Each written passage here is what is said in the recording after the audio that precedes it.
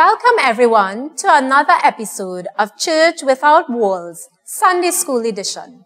Aunty Esther here. Let's begin by going to God in prayer. Let us pray.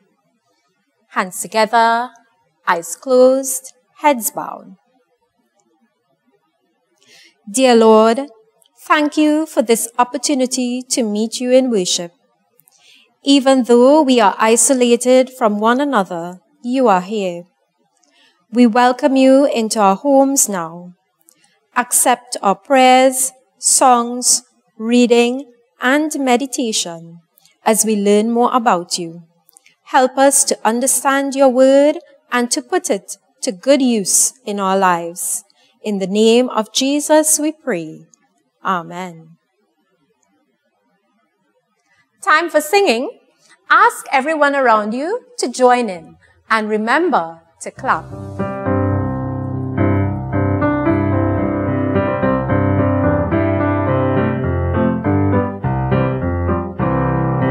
We are happy people, praise the Lord. And we have the Bible, the Word of God. Satan had a hold on me, but Jesus came and set me free. By the blood of Calvary, oh praise the Lord.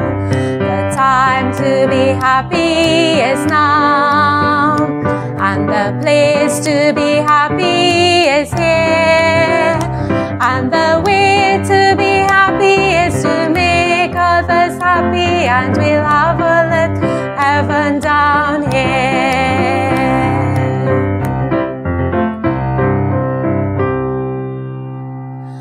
I have decided to follow Jesus. I have decided to follow Jesus. I have decided to follow Jesus. No turning back, no turning back. The world behind me, the cross before me. The world behind me, the cross before me. The world behind me, the cross before me. No turning back, no turning back.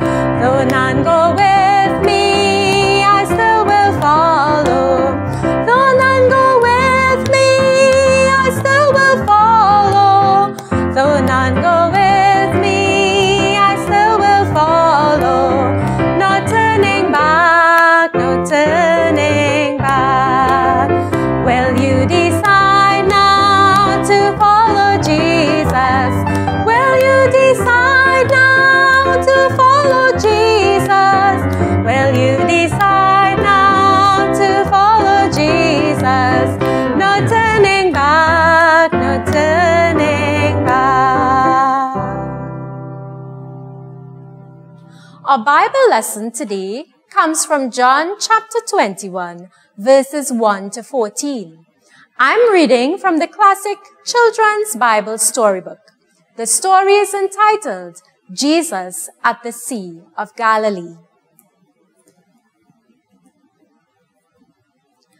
Simon Peter and some of the other disciples decided to go fishing. They caught nothing that night. When the sun came up, Jesus was standing on the beach. Again, his disciples did not recognize him. Jesus spoke to them. Fellows, have you caught any fish? No, they replied. He said, throw your net on the right-hand side of the boat, and you'll get some. When they obeyed, they couldn't pull the net in because it was so heavy with fish. This time, John recognized Jesus first. It's the Lord, he said to Peter. The other disciples came in by boat, pulling along the net full of fish. When they got out of the boat, they saw a breakfast of fish and bread. There were 153 fishes in the net. Jesus said, come and have some breakfast. He then took the bread and gave it to them. He did the same with the fish. It was the third time Jesus had appeared to the disciples since he was raised from the dead. Just as he did on the road to Emmaus, Jesus appears to his disciples once again. This time, it was by the Sea of Galilee. The disciples had gone fishing. Remember, some of them were fishermen before Jesus called them to be his disciples. They knew Jesus was alive, but perhaps they did not yet figure out what they should do next, so they went fishing. The problem was that they caught no fish. They had been on the water for an entire night and caught nothing. Then Jesus appears, although they did not recognize him yet, and things changed. This reminds us that when we're lost and don't know what to do, Jesus can come into our situation and guide us. Jesus tells them to cast their net on the right-hand side of the boat, and they obeyed. Important lesson for us here, boys and girls. The disciples followed Jesus' instruction.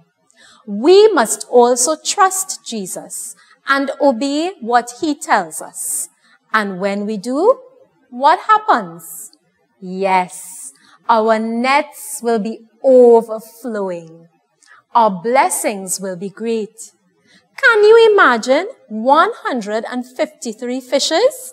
Way more than what the disciples needed or could eat. But they were rewarded because they listened. Now they could share the fish with their neighbors. So too, when God blesses us, we should share with our friends. Isn't Jesus wonderful?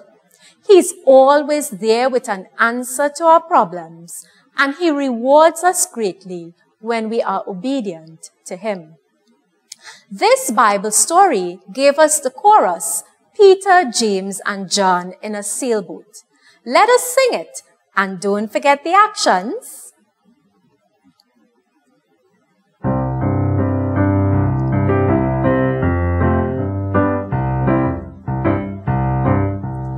Peter, James, and John in a sailboat. Peter, James, and John in a sailboat. Peter, James, and John in a sailboat out in the deep blue sea. They fished all night, but they caught no fishes. They fished all night, but they caught no fishes. They fished all night, but they caught no fishes out in the deep blue sea. Cast your nets and draw, said Jesus. Cast your nets and draw, said Jesus. Cast your nets and draw, said Jesus, out in the deep blue sea. Then their nets were full and breaking. Then their nets were full and breaking. Then their nets were full and breaking, out in the deep blue sea. Our memory verse today comes from our Bible story, John chapter 21, verse 6. Let's read it together. They threw their nets on the right side and could not pull it back in because they had caught so many fish. Let's read it again. They threw their nets on the right side and could not pull it back in because they had caught so many fish. And in keeping with our story and fish, our craft today, boys and girls, will be making the moving fish. To make our moving fish, you would need a sheet of paper.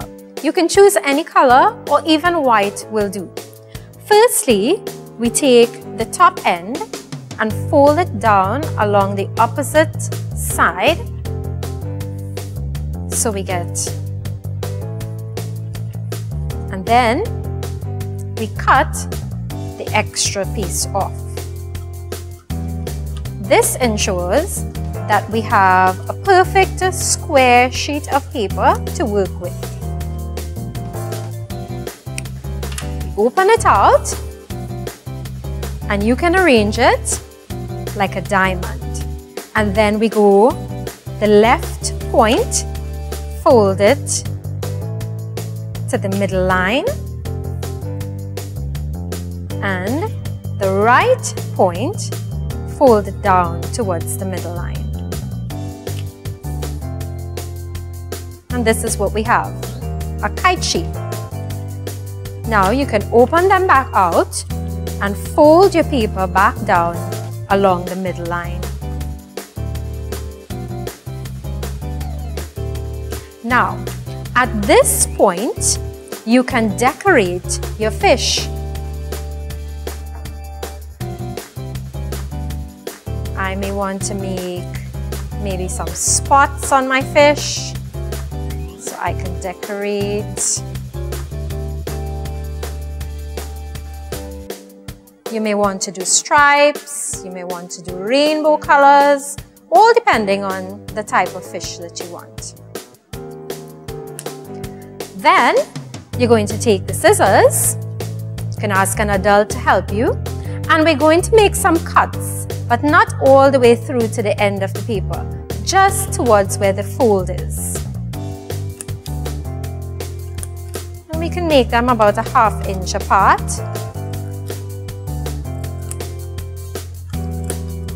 Almost all the way down to the end. And these would look like the scales on the fish. This would be the front of the fish, and you could just round out the edges here. Now, if you have craft eyes, you can put in eyes. If you don't, you can just simply use a marker and draw in the eyes on either side of your fish. Now, we're ready to stick the fish together. So, you only need to put glue on one side and then take the other and slide it over. And there we have our fish. Let's not forget the other parts. You'll need a heart. You can cut it out in a different color paper if you like.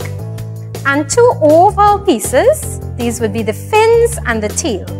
You can even put some lines in.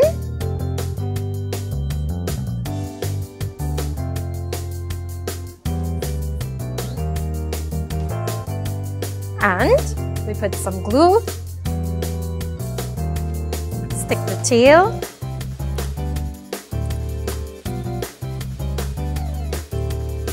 and the fins.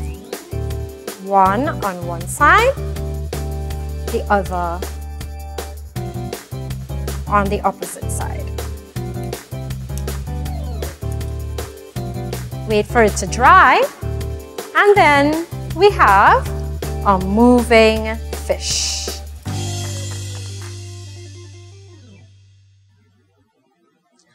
Let us come to God in prayer. Let's put our hands together, bow our heads and close our eyes.